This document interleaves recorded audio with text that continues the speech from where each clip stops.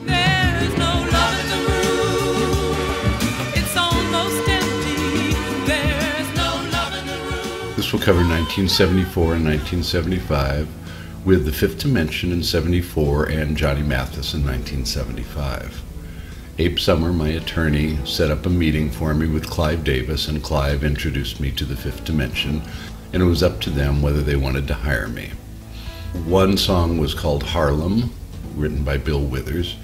Another was Hardcore Poetry, written by Dennis Lambert and Brian Potter. Another was No Love in the Room, written by McManus and Podrosky, my writers. And we had a couple of additional songs. The group loved the material, and we decided we would give it a go.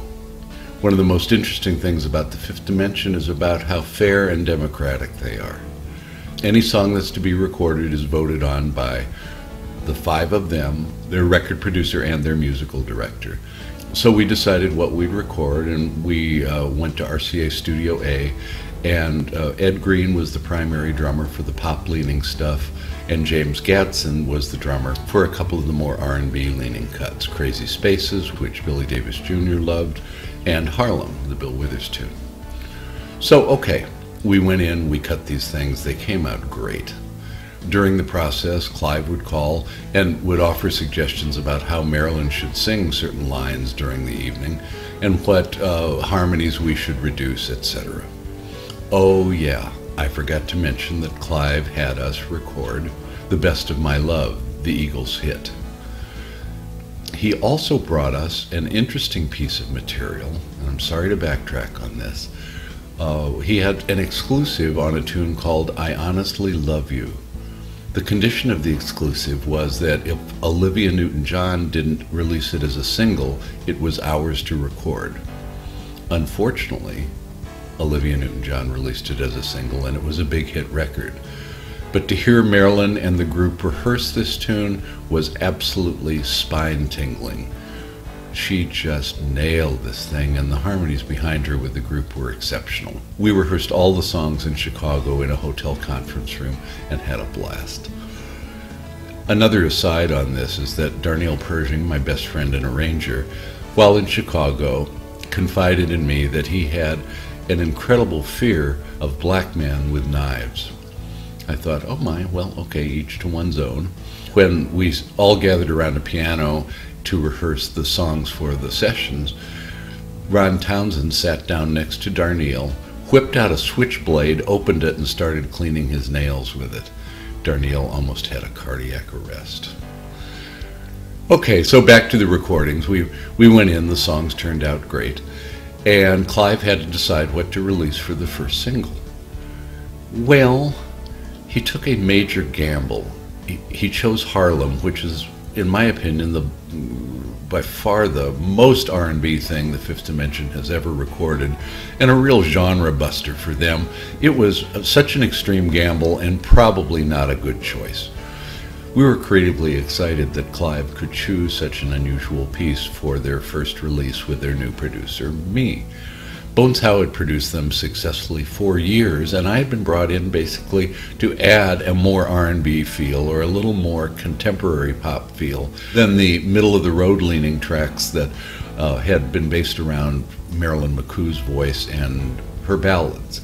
I was to bring a more up-tempo and a little, what would you call it, a little more crossover feel.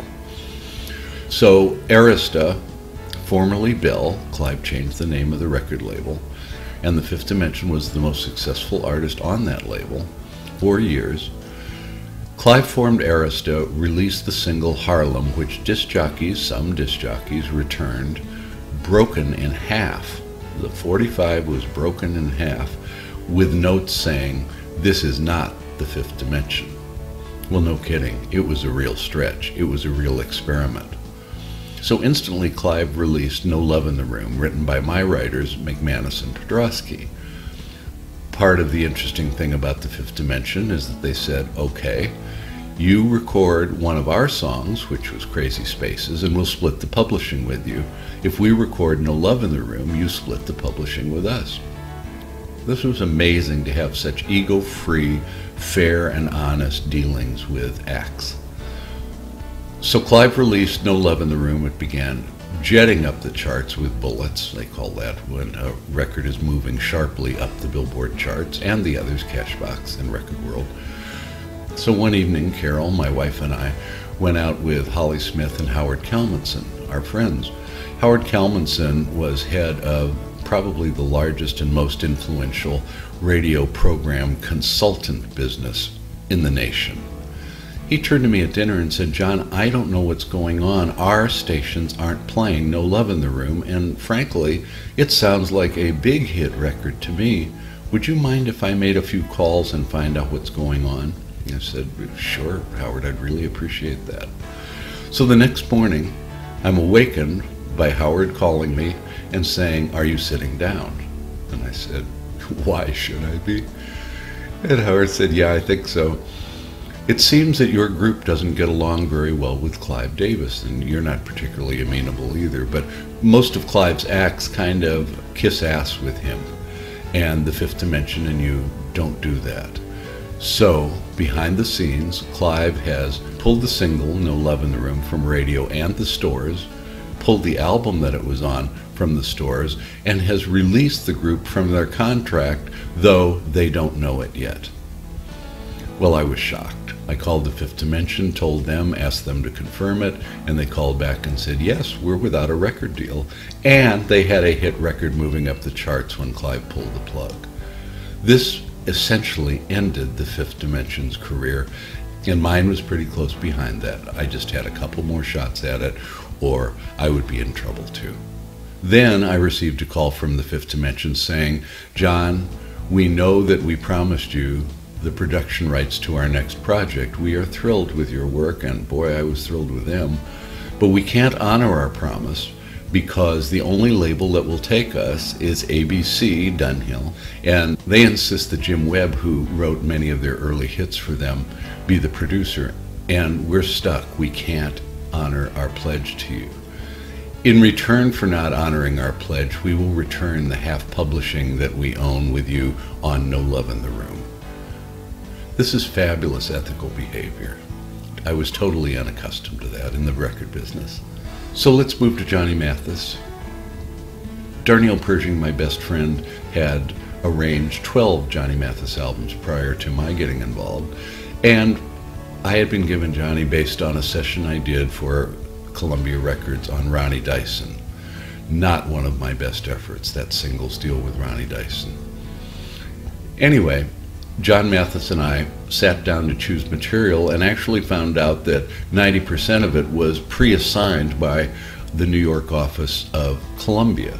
John's primary audience at the time was the middle-of-the-road market with cover songs that had previously been successful hits for other artists. So we got to choose a couple more, one of which was Tom Bell and Linda Creed's "You're as Right as Rain." The other song that came out great was "Nice to Be Around," "You're So Nice to Be Around," written by Paul Williams, and we recorded a bunch of Paul Williams songs on this album. Paul and I were musical acquaintances over the years. So the Johnny Mathis album comes out. It does just great internationally in terms of album sales. I wasn't used to album sales, so I made about as much money off of a no-hit Johnny Mathis album as I did on my big hit record, Rock the Boat, which sold 4 million singles worldwide and virtually no albums. In New York, my boss at CBS, Bruce Lundvall, promised I could produce John's next album, but that promise wasn't honored. That's okay. But I do remember Clive Davis pulling me aside and saying, "You know, Richard Perry made a very smart move when I was at Columbia, John. I offered him, and I believe this is correct, Percy Faith, Johnny Mathis, Vicky Carr, and he turned it down because, rightfully so, he wanted big hit records." And I thought, oh my God, and I even said to Clive, I would have taken that deal in a heartbeat. And he said, "John, that would be really stupid. Those are just middle-of-the-road artists." Well, here's the deal. These were big-selling album middle-of-the-road artists, which, though they paled in sales figures to rock artists, were just steady winners, and this is a big one for me, all of them were professionals that would show up on time, drug and alcohol free, do their work, attend rehearsals, and make an album in a month. Now let's think about all the rock albums that took 6 months and a year to produce. This would have been not just a money machine for me, but the easiest production work in the world. Remember, I was a line producer, which means get in the studio and out of the studio as quickly as you can. And if you have professionals like these middle-of-the-road artists, that's exactly what you're going to do, and the compensation would be excellent.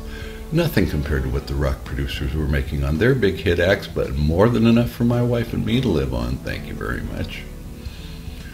During the same period of time, Clive sent me a couple of artists to consider, one of whom was Melissa Manchester, who flew into Los Angeles, went to Darnielle's house, we sat around a piano, and she said, "John, I like to take about 6 months to produce an album. We spend a lot of time, a lot of late nights in the studio." And I thought, not for me. And I told her, I said, "I don't think we're a match. I like to get in, I like to get out."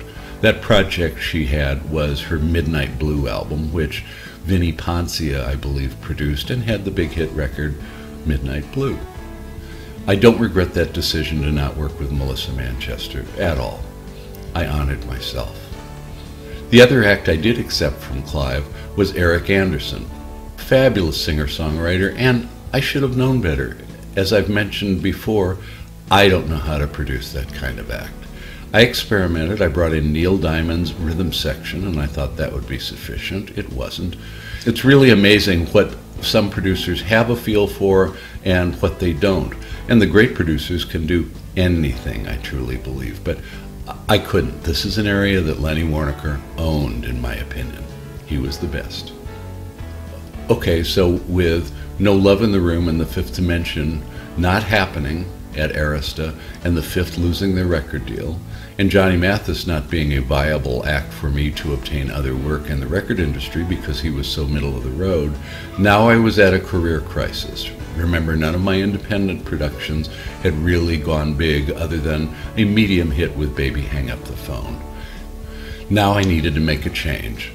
And in 12-step programs, making a change can sometimes be called a geographic, which is precisely what Carol and I did. More about that in the next chapter. Should I say that it's a blues